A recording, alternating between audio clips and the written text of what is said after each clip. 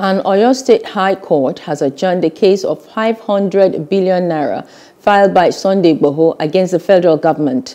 Its adjournment is till September 17th. Justice Ladiro Akintola gave the judgment during a hearing between both parties.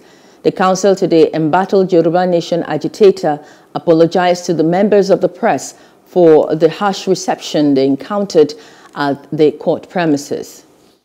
The order is vacated. Whatever comes after will have been nugatory. The court will have been put in the position of helplessness. What the applicant is asking for, ruling will come if their preliminary objections succeed, and judgment comes if the preliminary objections are thrown out. So we are coming back to court for judgment next week. They have to do their own job in the way they know how to do it. So they are doing their own job. You should allow them to do their jobs. So that's what they are doing. And I will apologize sincerely if you feel embarrassed or offended. That's the only thing. You are part of the Constitution. Sunday Igboho is seeking a 500 billion naira compensation from the federal government following his claim of infringement on human rights by the Department of State Security.